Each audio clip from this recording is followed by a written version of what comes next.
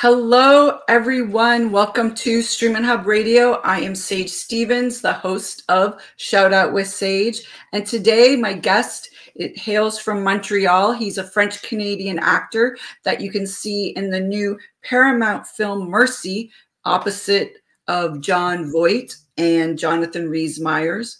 He is also on ABC's A Million Little Things, Netflix's The Night Agent, and a host of other TV shows and films. He currently is in production of a documentary with that they talk about racism in soccer, and it is called Red Card, the Color of Football.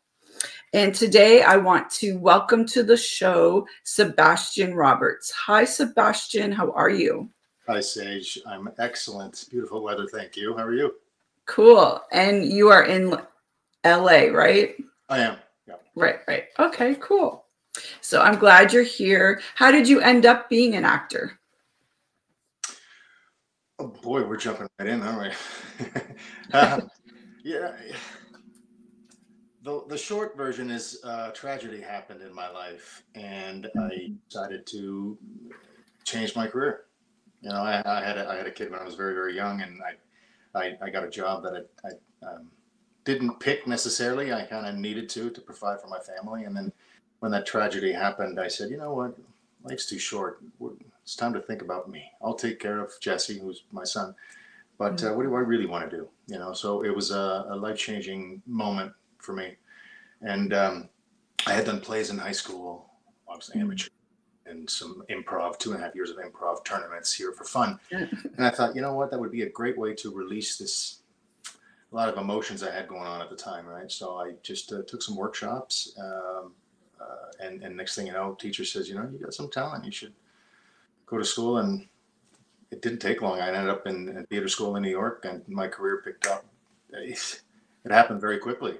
So the tragedy in my life is the reason why I switched. I made the switch. So this is my life today. I see the positive. It took a negative.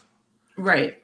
Well, everyone, yeah, lots of people have really traumatic experiences and life-changing moments, and sometimes that's needed to sort of make you realize that maybe you're not, you know, fulfilling your life path or something like that. So how long was it from that moment of tragedy to you actually pursuing acting? Like how much of a span was that? After the tragedy, I mean, I probably a year and a half after the tragedy, I decided to, actually, I saw an ad in a newspaper about acting workshop. And I ended up being intrigued, and I was in that moment. I mean, the tragedy, I lost my twin sister to suicide. I can say it, it's been a while now. That's, you know, I don't hide it. It's documented, it's out there. And after a year and a half of having all these emotions, and I had a lot going on outside of that as well. So a young Jesse, a young son.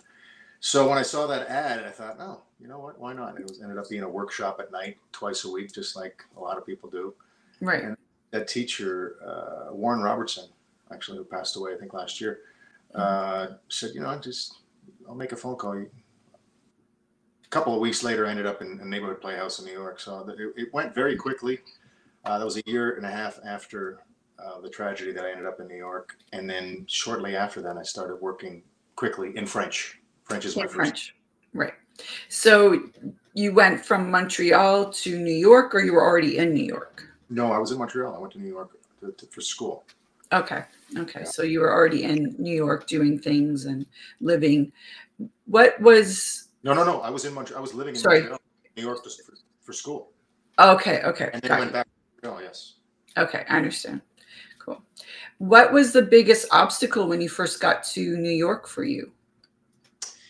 Honestly, I don't think there was no obstacle. I mean, I really needed the escape, the release. Anybody that's taken acting lessons and stuff, there's a lot of trying to open up. And I remember my teacher after a couple of weeks, saying, you're a lot more sensitive than you allow people to see. And he would tap my chest and say, you got to let that, your ex-hockey player and macho, and you gotta, I remember he told me once, he says, hurt pays a lot more than anger. And then I always stuck because the macho guy, this was he was telling me, but I agree with it now with 20 something years later. You have a choice. Sometimes the macho guy has, you get angry and right. But sometimes you just not, are you really angry? You're just hurt. You're allowed to just.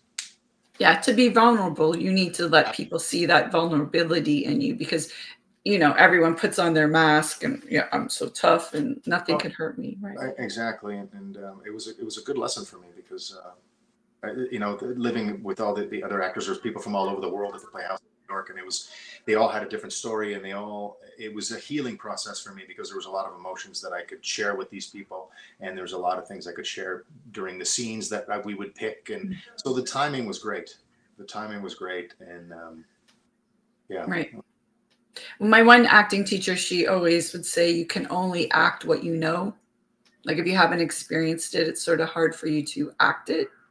So I think that those of us who have had a lot of ups and downs and maybe some bad things happen, then we have more to draw on for our acting when we're up there. So I would agree. Yeah. I mean, I think you can use imagination. There's a lot of people that would say otherwise. Yeah. Absolutely. But when you've lived through something, I think it's another level of depth for sure.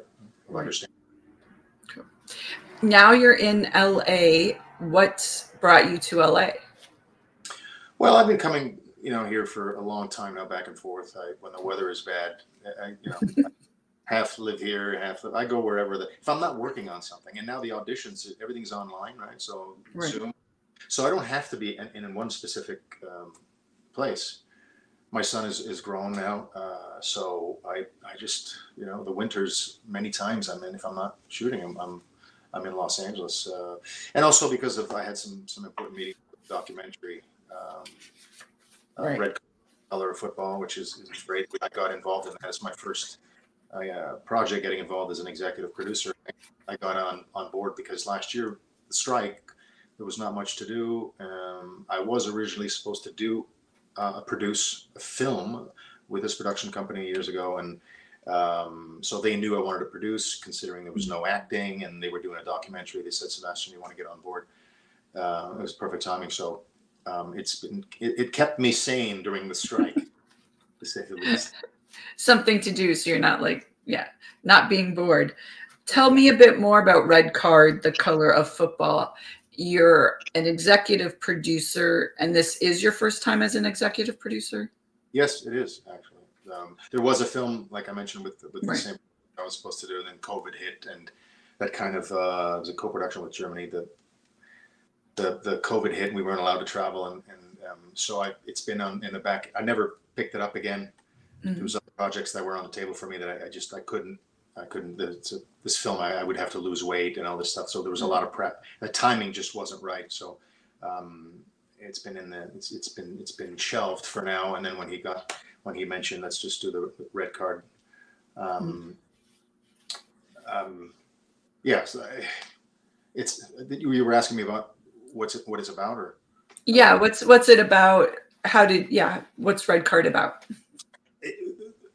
When he approached me, the company likes to do projects that help the world, or like to improve it, or save the whales. Like social commentary, social justice stuff. Yes, there's a lot of films that they like to do good by the world. So this racism in soccer, through friends that they have, our director did the Martin Luther King Jr. documentary, the Donavan Bailey Story. There was a lot of connections with some minorities that had gone through racism, and so the whole project. One of them was a soccer player. The whole project came about, and then a little bit of research. And next thing you know, there's definitely there's room for improvement, so to speak. Yes, there's always room for improvement, I would imagine. As a white guy. We love to hear the stories, and I think that the stories that we're getting on tape right now need to be heard. It's just sometimes it's mind-boggling to see just the level of racism and the level of things that they're still said and out there, especially in Europe. It's just, especially in Europe. So we have, I think we're 3/4 into to filming, and we have some phenomenal stories, and I think it's going to be a film that will hit home for a lot of people, or at least to educate people that this still happens. It still goes on, and it shouldn't. Right. How do you decide on a project to say yes to, whether it's acting or producing? What draws you to something? Well, first of all, I mean, it's who wrote a directing, producing, who's behind it, who's the team, and what have they done in the past, right? Obviously, if they've been very successful in the past, it's already a yes before I can even read the script, so to speak.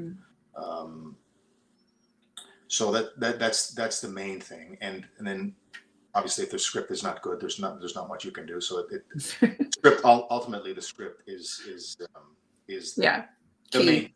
But if it's a team that I'm already impressed with and that I know the script can't be that bad, right? Now, will I love the part, like the part, adore the part? The more complex the character is, the more I'll be happy. But sometimes characters aren't your favorite, but it's the phenomenal story. You do the project. So I don't love all my characters. I don't love all the scripts and all the jobs that I do, but I try, and it's a challenge to bring something that I will love. Right. You find something in it that you like, and you go from there. Correct? Yeah, absolutely. Yeah. Sorry. Yeah, absolutely. Cool. What opportunities, has there been anything that you've said no to that later you went, oh, maybe I should have said yes to that? I don't think so. No, because when you're starting a career, not that my career has, obviously I'm not a beginner, but when you start your career, you pretty much, once you get cast, you take all the jobs that you can. Then you get to a certain level where this is your job. Then you have to pay bills because you don't have a second job anymore. Once you're a working actor, it's that level of, okay, I don't need another job. I make good enough money, but then you're not at the level where you can turn down these certain, I don't know, lead roles for I don't want to say networks, but certain for certain lower level. Yeah, it's not all Spielberg and not all. But right. You're not on the level. You have to build your career. So you take the character and you build something, and you try and bring something to it, because you also need material for your reel, right? For your demo reel, and so sometimes there are clips and snips and something that you come up with a character that you can use for your reel. So there's that level, and then once you get enough of this stuff and you prove yourself through so many casting directors that need to know who you are and stuff. So that it's that level, right? So I haven't gotten to the point where, yes, I do turn down certain things. But it's rare, because the things that I turn down are the things that my team, my agents, my manager bring to me. They already know where I'm at and what I like and what I don't want to do. So it's already filtered. So I can't say that I've turned down a whole lot. Okay. I don't think I'm on that level. Okay, I understand. Speaking of agents and managers, how did you get those? How did you get an agent and a manager? Was that through relationships, or they came to you, or you reached out to them? Depends. I mean, it's different in the beginning, right? Once you climb the ladder in the acting world, I think you change agents. The agents that have the biggest. Obviously, when you start your career, you can't be with CAA or the Gersh, UTA. Yeah. You start. For me, Canada was the same thing. So I changed agents a couple of times as I was climbing the ladder, and I felt certain agencies have more pull, more more weight, having all the stars. And so my team right now, I called. I'm looking for representation, and it was, you know, I mean, I have a pretty good resume. I was working. Yeah. So it wasn't, they were happy, you know, and again, then it becomes the our characters, you know, do we fit together? Do we gel as far as personalities? That was the main thing, because I think that's the most important thing, because a lot of the agencies, you hear these things that people are leaving their agents and they're with these big agencies, and they said, oh my God, this agency's so bad. You know, well, why? It really comes down to the relationship between you and your agent, you and your manager, because that's what's key. It's not the agency per se. It really comes down to the agencies that are good, that are well known. It's just, they have to, does your agent believe in you? Do they push? Are they jaded with you? Sometimes you need a change, right? Right. Your hunch, you got to follow as an actor, you got to follow your hunch. And if it's time to move, sometimes it's time to move. Right. You know? What would your biggest tip be to an actor wanting to move to LA and start? Well, I will start by saying it depends how old you are. Because my age would be different depending on your age. Sure. But I would say you need to be very strong and strong-willed and dedicated, and you need to be aware that it is not all sunshine and rainbows. I think Brad Pitt said it, I think, in a speech. I don't know if it was the Oscars, but you know, it's a very lonely place. La La Land, it's a very lonely place, Los Angeles. I mean, everybody from all over the world come to Los Angeles because their mom, dad, uncle, and aunts, they would say, oh, you're so pretty, you're so good looking, you should go to LA and be a model or be an actor. So there's a lot of people from all over the world that come here with this dream, which is great, but it changes the energy a little bit. And I think that you've got to be really well surrounded with good people around you in Los Angeles. I mean, I think that's true in any city, wherever you are in the world, but more so in Los Angeles, just because people say it's fake. I don't want to use the word fake.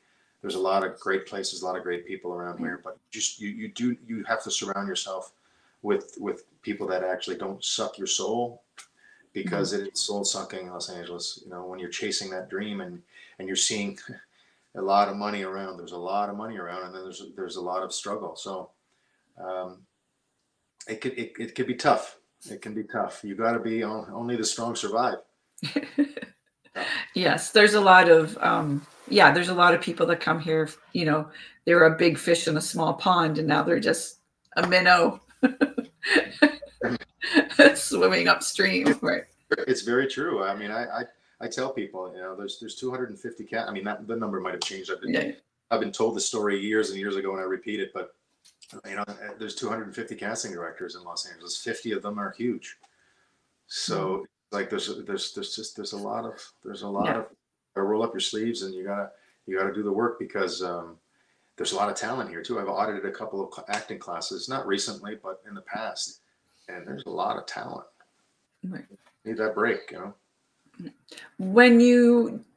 When you work on a role, do you use a certain technique, something you developed yourself, or are you Meisner or Uta Hagen, or, you know, what tools do you use? Yeah, over the years, I mean, I did Meisner. I went to school, but you know, Meisner did say whatever works is a technique. Right. You know, I don't depending on certain scenes,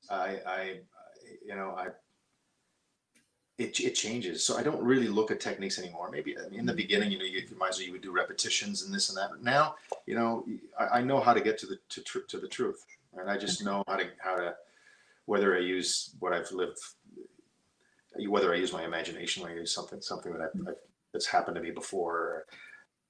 But I think at the end of the day, most scenes are just the listening and answering. Right? There's a lot of, you're not always crying, and you're not always in these heavy scenes that are then you got to dig deep in your psyche or in your past to get to the point where you need to go in that scene. There's a lot of scenes where it's just, you know, it's being truthful and no bullshit and no bullshit. I think for me, the biggest thing I see the difference with, you know, the 1% or the the actors that are stuck doing smaller roles is I call it CTB: choices, transitions, behavior.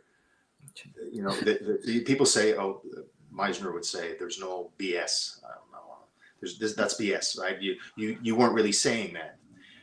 So there's truth in the words that you say. Be truthful, but there's also truth in behavior and in transitions. So in a script, you know, that's the biggest difference. Being truthful in your behavior. An ounce of behavior is worth a pound of words. So if you could be truthful in a scene when it's a fight scene, and great people are great in acting classes and stuff, they'll do the scene. But it's easier to be truthful with words than it is in behavior. And behavior never lies. So I think that for me, in my experience, I think the biggest difference between the established actors, the ones that are in the 1% that work consistently, versus the other ones, is it's that little thing. Because most of them can do a scene that's really good. They can pull it off. It's once you're a regular or a lead, you have a lot more scenes. Can you be consistent in every single scene? Right. And I think that's where sometimes it comes in, where it's in the behavior, not so much in the words. Like matching their actions to their intentions. Is that what you mean? Yes, absolutely. And also, and then you throw in transitions. You know, sometimes in a scene, you talk about one thing and then you transition to another. So how you transition, it's easy to see the page in many actors, right? Especially the ones that are beginning. I mean, I was like that. I still have some beta tapes or VHS from way back. Yeah. I'm with you. I've got some stuff I definitely don't want anyone to see ever, like ever. Yeah, it's not easy. It takes a long time to get to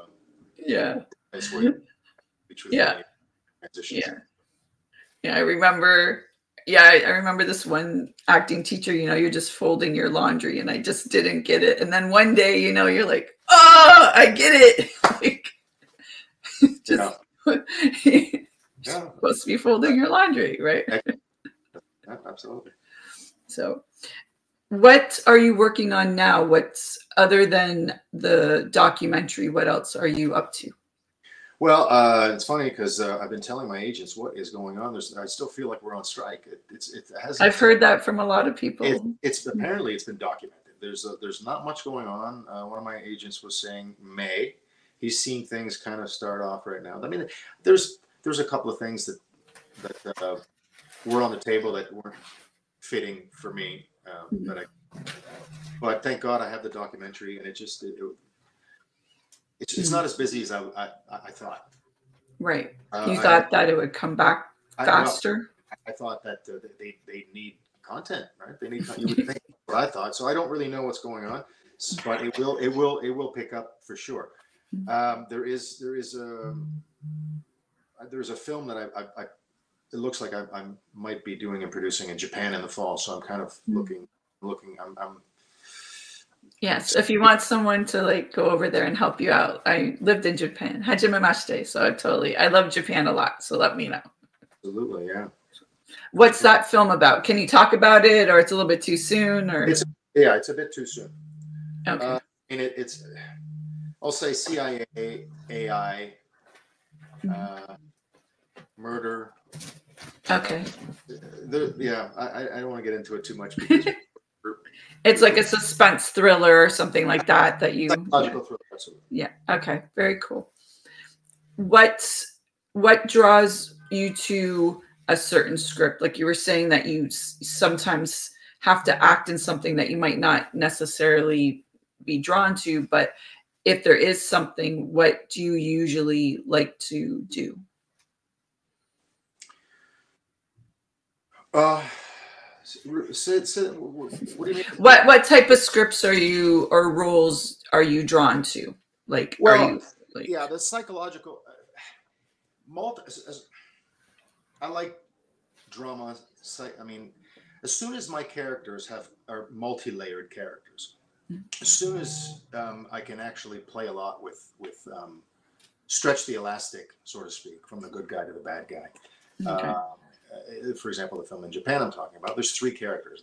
He's undercover. There's a lot of things going on. these things, or the good guy you think is the good guy ends up being the killer. All the as soon as there's more than one level and one different levels to the character, I absolutely dive in, and I love it. Yeah, like twists and turns and depth and absolutely. Yeah. Those are the kinds of characters that I will scripts that I will read first, 100%. The romantic comedy. Not really your thing. Well, I mean, yeah, I can do it, right? But it's just my niche. I don't think that that's where I can turn heads, so to speak. Okay. No, it's not my forte. Okay, got you. What's the best piece of advice someone has given you in acting or in life that you use? There's been for acting there's been quite a, or life, whichever. Yeah, no, over my 20-something years of acting, there's been quite a few. One actually, which is, you would think it's not much, but I actually remember the moment. It was a casting director, and it was one of my first couple of weeks, couple of months, maybe my third audition, fourth, fifth, something like that. And I remember she said to me, she said, "Sebastian, remember this, always underplay." I mean, it's not a life quote, and it's not, I have a lot of those, but as far as acting, I think for me, that was a turning point, that small underplay. So I guess I was probably like a lot of people, when you start off, action, you play, you put on exactly the dot, that goes on. Yeah. You got to do something, right? Right. But you don't, unless you're doing theater, that's different. But so I always remembered that, and she said, "This is very just underplay." So in my choices, I always had in the back, that in the back of my head, and her name was Jennifer. I remember that, and it's a small note, but less is more. It helped me a lot, and I always think that 20-something years later. Amazing. Is there anything else? Any other sage advice someone's given you? Oh my God. I wouldn't. What comes up? How long is this interview? But I honestly, I don't. Nothing comes to mind. I mean, I know there's been a lot, but right now you're putting me on the spot. It's okay. Definitely to keep your head up, and like, this is not going to be an easy industry, right? I worked with some really great people early on in my career, and they told me to buckle up, right? And I think that my personality, I can take rejection and know where to put it. Compartmentalize. See, the French just came out. Yeah, no worries. Because you can't let it get to you. You can't let it's not personal. It's never personal. So it's hard to get all these no's and these. I don't see them as rejections, but so you got to know how to deal with that, because and I remember he said buckle up, and I kind of know what he means now. You just gotta roll with the punches. I don't know if there's another career, outside of acting that you get rejected so many times, and yet you're probably doing great. Because if you get rejected so many times, because they're bringing you in, because you're going in, and you're being seen. So, but doesn't make it easier. Right. Just learn to live with it. Is there anyone that's really helped you in your career? Anyone that you'd like to give a shout out to? That was, I mean, it could also be something, someone that slapped you and kicked you down the road, or someone that actually helped you nicely, whichever way. I'll be honest. I was on my own for a long, until I got to a point where, a different level. When I became a series regular and I'm a lead in films, I have to give a shout out. Well, one of my team, I'll say both my teams, but Nigel Mikowski was my agent. One of my agents now is also a good friend of mine, and he was a friend before an agent. I didn't know how good he was, because he was in Vancouver, I was in Montreal and Toronto, but him and Ryan, I mean, another agent. Those two agents that I've had for a long time in Canada are people that believed in me and guided me to whether it's from Montreal to Toronto, and then Toronto, what kind of rules are in Toronto, and then, you know, there's a lot of politics involved. There's a lot of tax credits. So local, they'll see the local talent first. This happens here as well. Atlanta, people move to Atlanta because, well, there's a lot of, when you start out, if you're a name, doesn't matter, they'll hire you no matter where you live. But when you're starting out and you're climbing the ladder, where you are, that's who they're going to see first. So what kind of roles were in Toronto? Me moving to Toronto, being a local in Toronto, then transferring to Vancouver, because they were very, very supportive. And it was, every move that I made turned out to be a good one. And I could say that these two icons in the industry they're friends, and they're the biggest shout out that I would say as far as where I'm at right now in my career. Is building relationships really important to a career, do you feel? Number one. That's something that my agency are pretty good at, keeping relationships and making sure that well, first of all, to keep relationships, you got to make sure you're a professional on set, and, you know, that they want to maintain that relationship. If you're a bad boy, I'm going to go. You know, but if you're a professional, I mean, this industry, it's too hard to be a diva. The road I'm taking, the road I've been on, I know that you hear it, and there's plenty, maybe in Los Angeles, but probably all over the world. But for me, to be a diva, there's certain things that I stick to for my character. The boss is the director and the producer, and I will bring up things. You can't be shy about bringing all, you know, certain ideas, and then sometimes you want to stick to your guns. But at the end of the day, you know who the boss is, and I think people appreciate the fact that I'm professional, respectful. And that's why it's always been easy for me to keep contacts with the people that I've worked with in the past. Has there been a time when you were on set where something was a little difficult, or, you know, uncomfortable, where you felt, or it's always been professional and everything's always rolled easily for you? Well, there are. I mean, nothing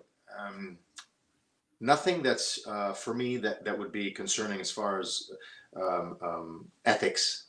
Ethics. I don't know. I don't think so. But there's been very difficult scenes, difficult moments where you know, I played a rapist in a movie in Germany, and those scenes were extremely difficult. So the prep of it, we had to start over. One time, I actually started crying in the scene. I think I overbooked. Oh, wow. We had to start. It takes its toll. I love the challenge of that, but I started crying in the scene, and because of what had happened in there's certain things that connected me to not obviously not to the rapist, but that I know. So it got to me, and then we had to cut and start over, and all. So there's been some moments like that where also what I'm doing to this poor girl, and it's right. It's so those there's been very challenging scenes that I love, but nothing ethically. I've always been very cool. What where do you see yourself in the future? In 5 years, where are we going to see you? What's success to you? Oh, good question. Success. It's funny. I was talking about that with a buddy actor of mine. I think yesterday or 2 days ago. What is success? Because there's a lot of people, you know, that I've known that will say, "How much time do you give yourself? What do you know? Do you how long are you going to give this industry a chance?" Right. And you're like, well, because some think that if you're not Brad Pitt or Tom Cruise, like the stars, that you can have a wonderful career like I have, and there's still room to grow, and there's still, you know, steps to climb. But the amount of people that are Brad Pitt and Tom Cruise are minuscule compared to working people. So a lot of people don't necessarily know. They don't see some of the stuff that I do, and there's so much content out there now. They don't even know. They're like, you know, is he still struggling? I'm not struggling. But there's a lot of working actors. Like, there's a lot of people who are constantly working. Are they Brad Pitts or Tom Hanks or Colin Farrell or whoever, no, but you know, they're consistently acting and making a living. So what is success? What I think that for me is as long as I can do what I love and I'm healthy. If you dropped $1 billion in my account, I would still be doing this. Right. I would not stop acting. It's therapeutic for me, and I love it. I want to produce more. So for sure, I want to control a little bit more what I do. That's always been in the cards, and I think that I'm getting to the point where I have enough on my resume that I can actually. I have good people around me, finance people, and I think that once the cards are starting to line up for me to outside this documentary is great. Right. But after that, as an executive producer, you also not that I want to put myself in every movie that I produce, but I do want to control a little bit more and have more control in the projects that I do. Yeah, of course. I mean, if you're helping behind the scenes, that's sort of why people do it, so that they can. If you're an actor, obviously, it can help with some acting. Well, where do we find you online? Oh my God, me and online, I'm old school, right? Be better, but I don't. My Instagram is Sebas Roberts. Okay. So that's Robert. But that's, I mean. Sorry, you broke up a little bit there. Could you just repeat that again? Sebas, short for Sebastian. Sebas Roberts. SEBAS Roberts. Sebas Roberts. That's my Instagram. I might have a Facebook, Sebastian Roberts, but I don't. It's difficult. It's different. You know, I remember years ago, DiCaprio said this in an interview: "The more you know me, the less believable I am." Right. And that was before social media. I understand that people love that and stuff, but it's true. The more that you put yourself out there, and acting is the only, as an artist, it's the only job that actually you don't play yourself. I don't want people to know Sebastian Roberts. You want to be believable. Like my family knows me. It's the people that actually say, "Oh, there's Seb on TV or in the movie." It's harder for them to not to watch. Right. But if you're a painter, if you're a singer, it's great. Social media is great because you are who you are. The more they see you on social media, that's great. But as an actor, it's not something that and I understand that we got to do it. And I haven't turned the corner. I'm on there. I mean, as long as we can stalk you a little bit, just show some like nice pics every now and again. That's all we want. That's all we're asking for. That's what I actually do sometimes, and then my son sends me a message. "Oh my God, Dad, delete that." "Oh, really?" So it's funny. I do it. You'll see on the Instagram. But it's just not, and it's not the best. And I'm sure I'll get a team on that at some point, maybe.